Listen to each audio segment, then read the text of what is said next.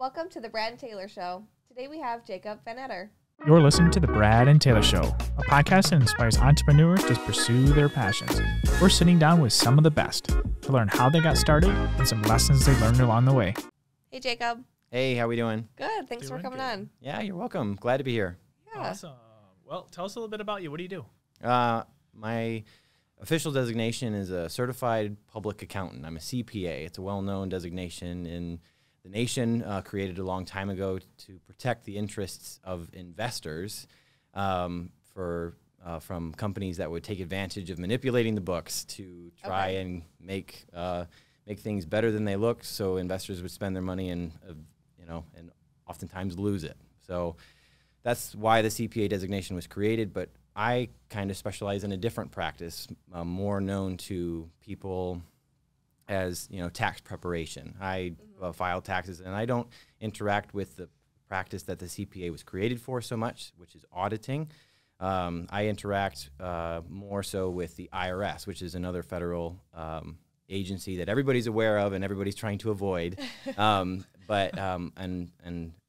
specialize in reducing people's tax burden. So go a little bit further than like TurboTax might, where you just enter your stuff but I specialize in navigating through the Internal Revenue Code and the various regulations and whatnot, and familiarizing myself with what's going on so that I can help people reduce their tax burden. We call that a tax avoidance, which is very legal, a tax evasion, which is not.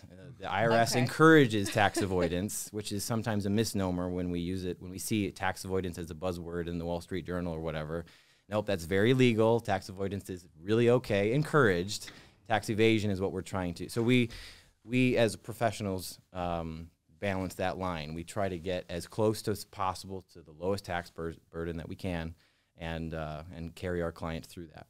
So this is your busy time of year then, right? We're ramping up, yes. Yeah. February 1st is more or less the official start of tax season, but we're getting ready. We're getting the software. We're doing all the conferences. We're doing year-end, getting everybody ready to file those tax returns and see all the work that we've done in preparation, pan out. Yeah, and hopefully the IRS accepts our work and we get to move forward. If not, then we start the whole process of chasing them down to prove we're right. Okay. So, no, we have a good time with it. But yes, we're getting ready. It's ramping up. It's still kind of the slow season, but it's definitely coming to an end, and everybody can feel it. Yeah. Yeah. Awesome. So. How long have you been in this business? I know it's a family business, right? How long have you been doing it? Personally, I have 2 years put in as a tax accountant, is what my business card says.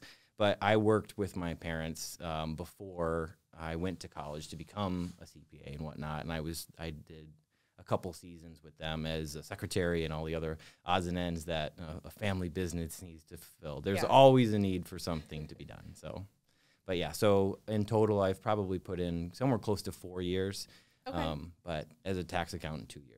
That's awesome. So how long has the business been around? So my dad has owned the business for 30 years or close to it. Okay. But K&K Accounting, which is what Vanator Associates CPA used to be known as, was in place for like 30 or 35, 40 years before that. So in total, the business has been around over 70 years. Okay. So, and before that, the building we were in was a fire department. So. Oh, cool. Yeah. So it's really cool. It's been a good deal.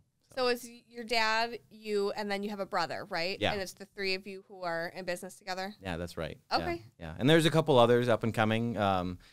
We went to, Joey and I went to high school with Josiah Wolf, who's also an up-and-coming CPA. And then there's several other people in the firm that make it all go that we couldn't do it without them. So, we're really glad that everybody's there. And, but yes, Joey, Josiah, myself, and my father.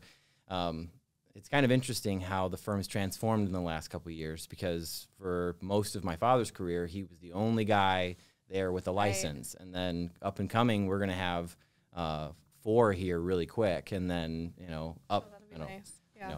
Who knows where we'll go after that. It's really exciting. Spread the workload a little bit so you guys aren't all. Yeah. Your poor dad, how long was he doing that for without any help? Well, that's a long time.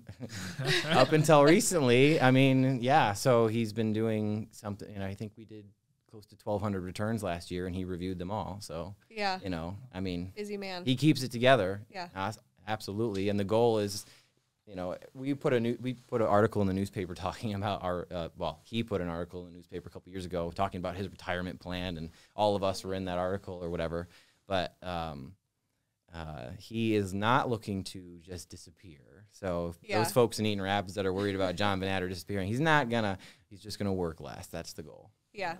Retirement. Yeah, right? Retirement. Yeah. Right, exactly. It's the goal behind it. Yeah. But absolutely. Yeah. When you're a busy workman, I don't know if you can ever fully step away. Right. My family is the same way. Yeah. Well, and that's the thing is there's he is the owner, so there's real ownership there, obviously. Right. You know, we talk a lot about that in culture in college. They talked about as you develop a leader, you take ownership, but he's the owner, you know, it's like it's a real thing, and he takes it very seriously. And so the likelihood of him ever, you know, I mean, it's kind of like a pastor that's been there for 50 years. You know, you don't just leave. Usually those guys get carried out in a coffin. So, you know, it's like, you know, and it's his ministry too. So that's another thing. So, okay. Yeah. Nice. So you guys are located in Eaton Rapids. Mm-hmm. Have you guys always been in Eaton Rapids? We had a brief stint in Olivet where we had a satellite office there, but that didn't work out for a couple reasons. But yeah, the main office has been in Eaton Rapids for forever. And as we go forward, COVID specifically issued several changes in our office specifically. It impacted everybody, but specific changes in our office, we've been able to offer online services now. So people can send us stuff and, you know, talk on the phone or Zoom call or whatever it is. You know, a lot of monetization has happened so that we can deal with clients wherever they're at, you know. So that's awesome. Geographically constricted accounting services is a thing of the past, even for small businesses like ourselves, you know. Yeah. Previously, 2 years ago, 3 years ago, we personally would have thought those types of things were unavailable to us. You know, you'd hear about that, like the big firms, you know, Plant Moran and PwC and all these other places. They could do that stuff, but I mean, we don't have the money to support that type of IT infrastructure, but it's becoming very accessible for us now, and we're glad to be able to provide those types of services. That's awesome. So you guys can have clients locally, and if they moved away, they can still be your client. Oh, yeah, 100%. Very easy, too. Okay. I mean, yeah, it's no trick at all these days, you know, and it's all about security. Everything's about security these days, and the people that we work with to provide the services we do are really concerned about that. And so our software companies are interested in increasing that security, you know, everything from our email provider to the IT manager that puts everything together. It's all about security. And so now we have been able to create a system that we're comfortable with the security level to offer those outside services. So people can send us secure information, not worried about, you know, someone reading their W-2 or whatever, or losing their 1040 in the mail or something like that, which happened a lot last year. Mailing 1040s out for people to sign or whatever is thing of the past. Yeah. So, yeah, no, it's an exciting time to be an up and coming accountant, which is kind of a weird thing to say. Who wants to be an up and coming accountant? But I am. That's where I find myself. So, did you, when you were younger, Jacob, did you want to be this when you grew up?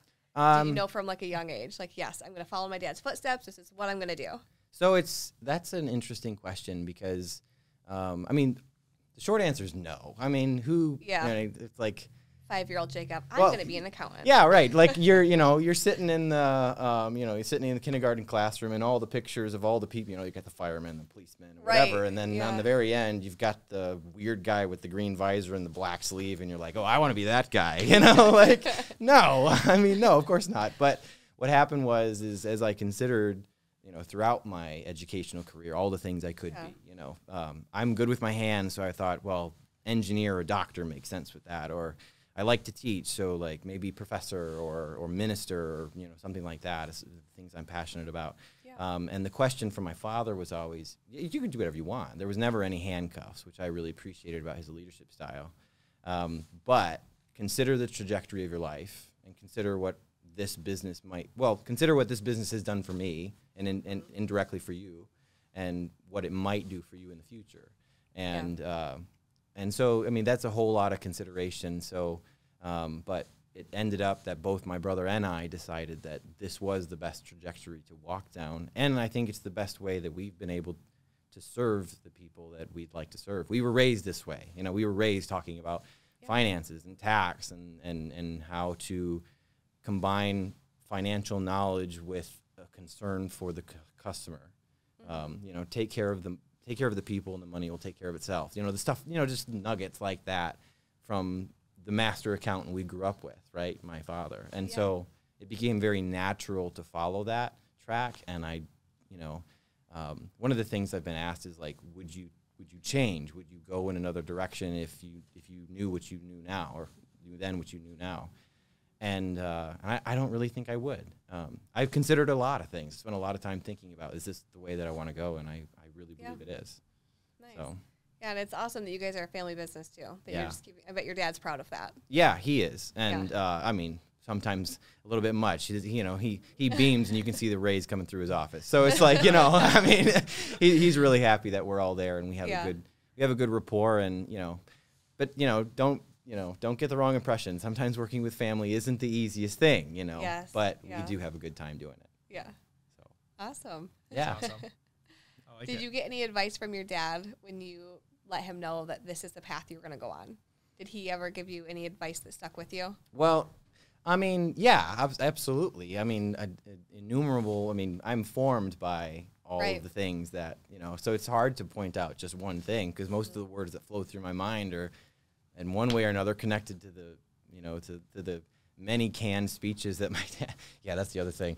It's interesting because you'll have like 5 clients in a day, or 6. Well, I guess during tax season you might have as many as 8, but you know, so all of us are sitting in our offices or whatever, listening to my dad do his discourse. And it's funny because he'll have the same conversation 8 times in a day. You know, it's like, you know, he'll pull off one of his cans off the shelf, and that's what he's talking about today, you know. Yeah. But, you know, so being his son, you know, you get inundated with that type of material.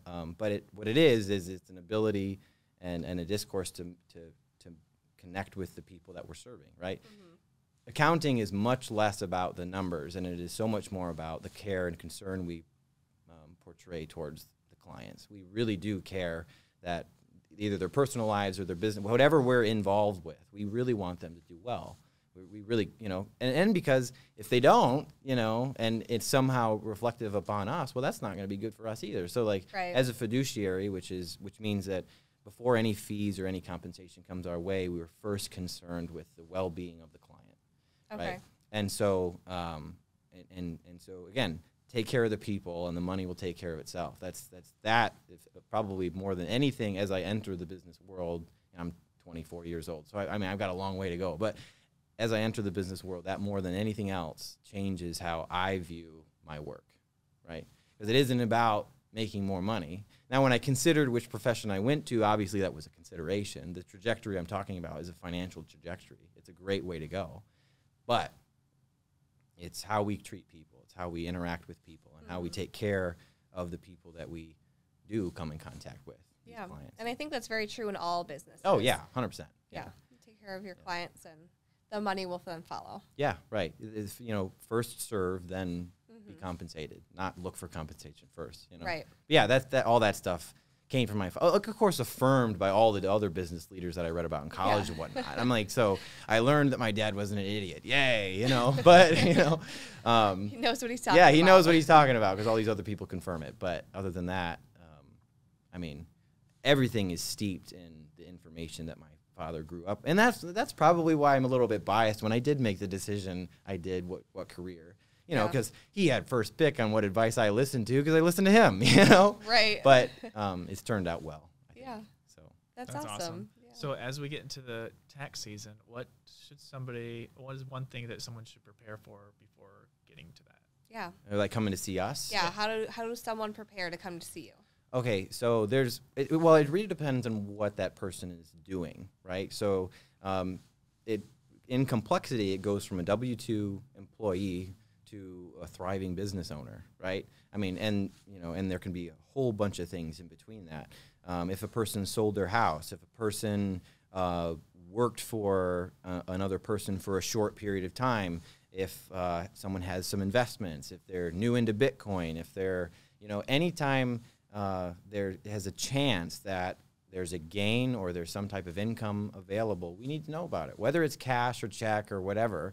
you know, there is a common misnomer that if someone receives some type of payment via just cash and there's no reporting done, that doesn't need to be reported to the IRS. Well, I mean, is the IRS going to know about it? No. Like, there's no underlying reporting for that. But, I mean, the IRS clearly states that is reportable income. Any income you receive is reportable income.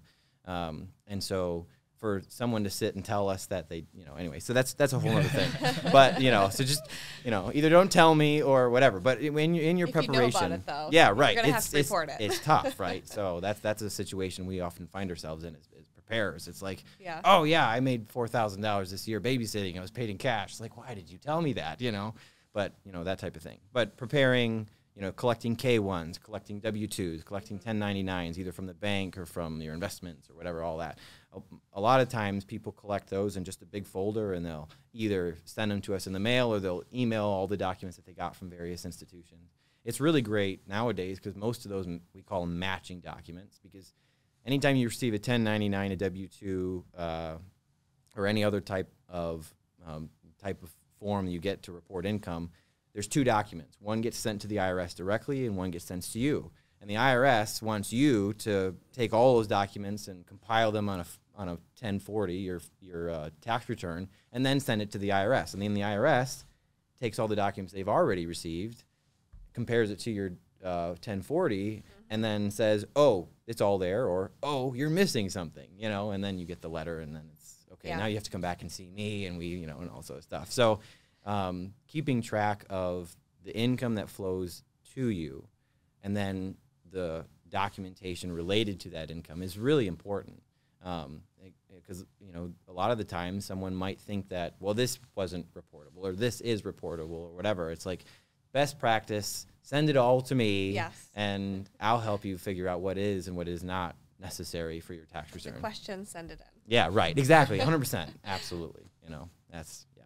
So awesome. In preparation, and then for, you know, for business owners, especially a lot of people were at home, you know, over the last year or whatever, and they were trying to figure out what they're going to do with their time or whatever, and they decided to sell something on eBay, or, you know, create a craft company, or, you know, start doing whatever it is, those, you know, shipped businesses. That's a big thing nowadays, you know, going to shop for people who don't want to go shopping because of whatever. You know, that's a whole nother, you know, cabinet of worms and whatnot, and I'd be more than glad to help you walk those things, but there's more complicated than most people realize.